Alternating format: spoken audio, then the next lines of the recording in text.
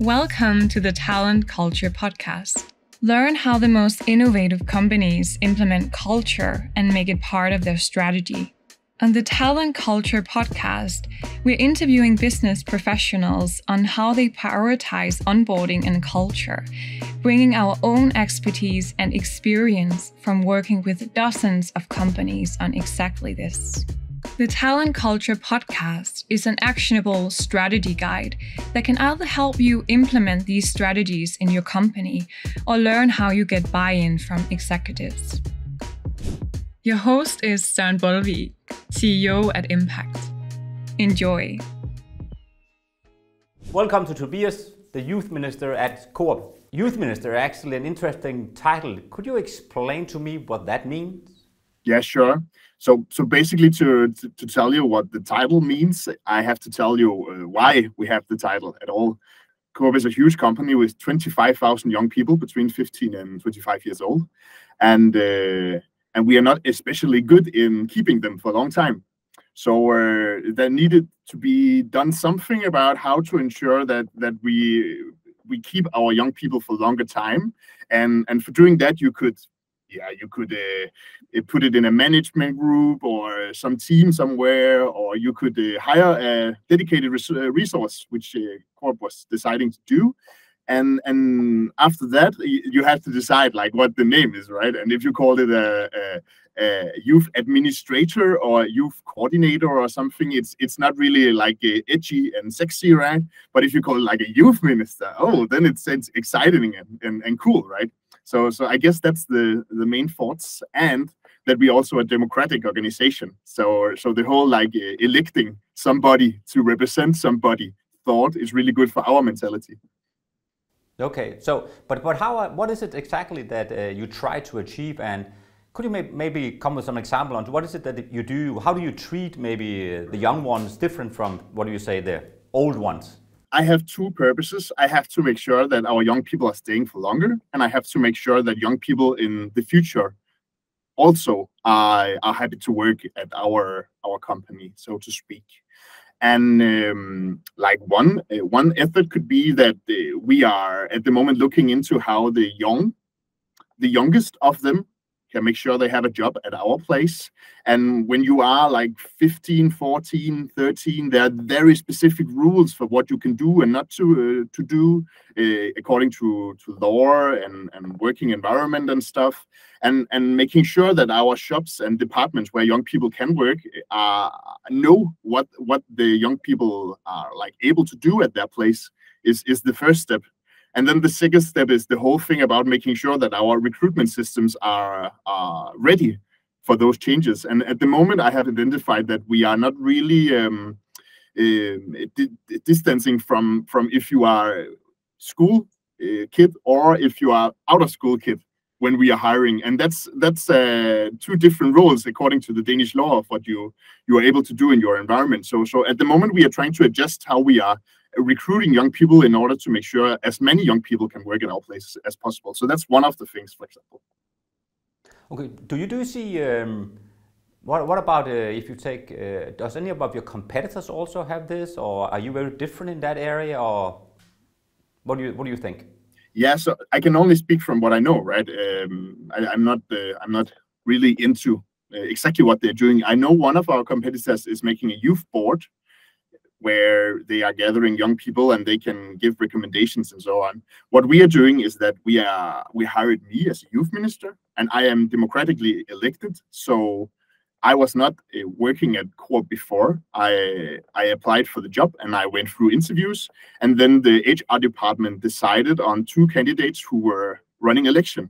So all of our employees, with especially focused on the young people, could vote who they wanted as a youth minister. And that's how I got my job. But I'm not just another adult talking on behalf of young people. I will have a youth board as well who will tell me what they would like me to work on. And then I'm a dedicated resource to make sure that their interests are represented, but also a dedicated resource that I'm making sure that all the initiatives about young people in our company is coordinated one place. Because COOP is a big place, right? And we have at the moment we have 6 change who have their own HR departments and so on. And sometimes they are working independently, and sometimes we are better in working together. But getting me here, making it easier to coordinate, like on the different change. It sounds like an interesting idea, but there also maybe has been some challenges.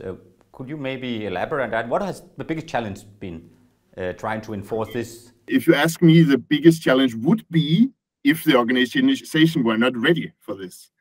And luckily our HR director has got some good advices on the journey of making this position, where she got the advices that it's important that the young people are set free. So you cannot decide what is important for them. You cannot fully decide what the role should be doing, because you want to achieve something new here, right? And you want to do something differently than before. So I am luckily often told that I have like big frames for what I can do in my work.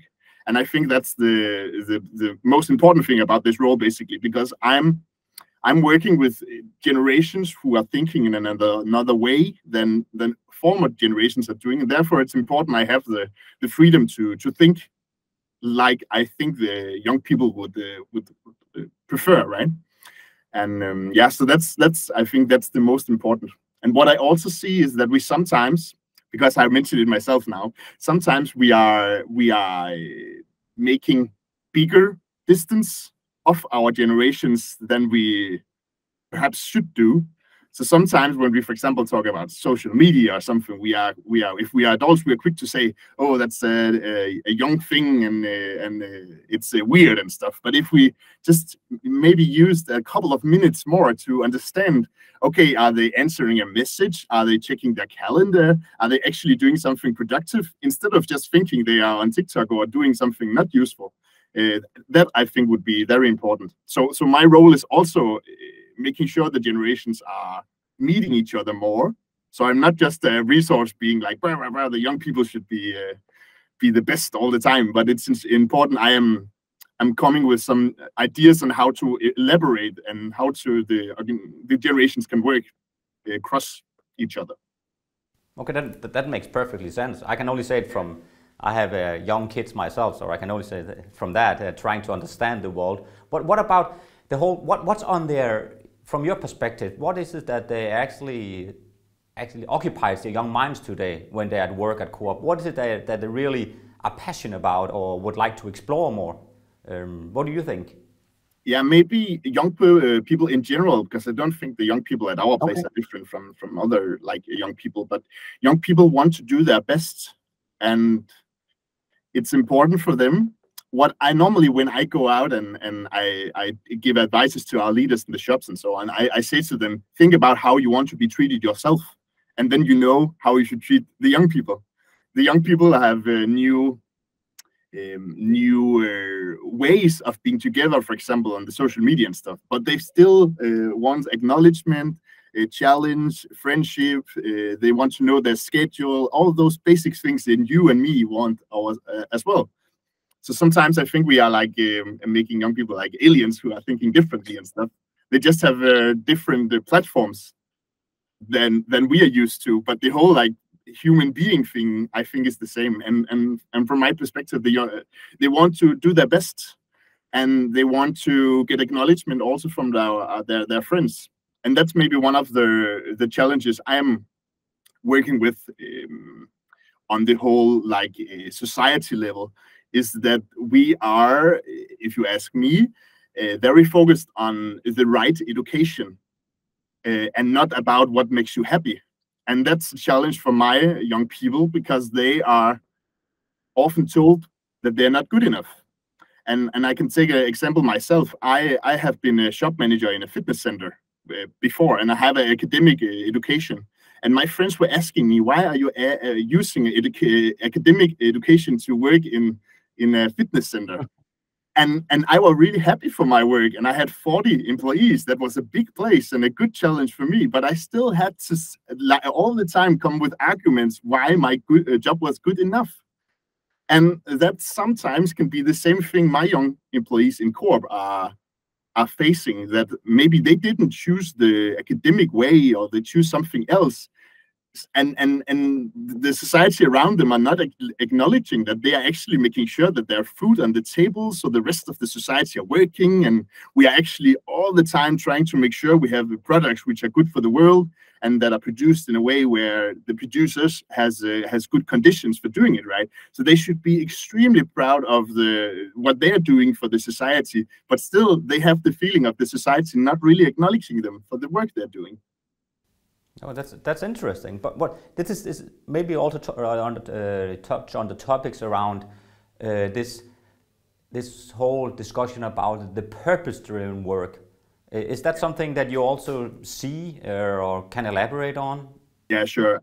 What I also see is that it's extremely different in this sense. What is important for our young people from where they are living. So geography is pretty interesting in this way. I have school classes who I'm also talking to and stuff, and I had a school class from the very west of Denmark where I was asking them about like ecology and vegetarian food and stuff, and that was not so important for them. But if I talk to the kids in Copenhagen, for example, this is super important for them. So I think the whole value is important for the young people, but on different levels. Perhaps in other places of Denmark, which is not the capital region, other things are more important. For example, the whole social thing.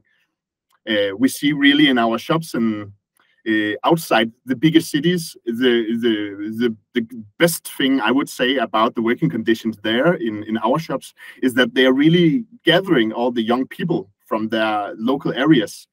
The local areas is not always having so many possibilities for the young people to meet, but through their young people working in our shops, they meet each other, and sometimes they also have a beer after the shop is closed and stuff. And in that way, we are in outside city areas of Denmark, an extremely important place for young people to meet. Where in, for example, the cities, it can be the whole value thing that we are very focused on creating a better world through what we are doing that is on top of the mind of the young people. That's pretty interesting. So what you're saying is that you actually see a difference between the bigger cities and more the local communities. Yeah, I would say that. And obviously I am very generalized right now, right? But what is important for young people is obviously different from where they are living and what they're up to in their daily life, yeah. What about your own vision? What if you would say that in 1-2 years or whatever, not forget the time frame maybe, but where is it that you would like to take a COOP from your vision? Where is it? What is it that you want to achieve? If you can be a little bit, maybe some example on that one. First of all, if the young people have felt a change in a better way, whatever that is, then I'm happy. And it's not necessarily because they know that the youth minister have done something. It's not the important case, but and they could feel in a better way. That could feel, for example, that their manager in the shop is more careful about acknowledging them for their work, or better in having conversations with them to understand what they're interested in, so they can fit their job in that way. That could be one thing. Another thing could be that they would feel more acknowledged from the society of the task they are doing for the society. And a third thing could be that they got a chance to get on the job market that maybe they didn't get another place.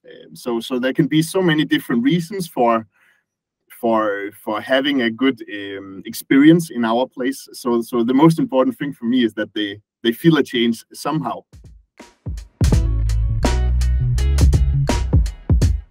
This was the Talent Culture Podcast.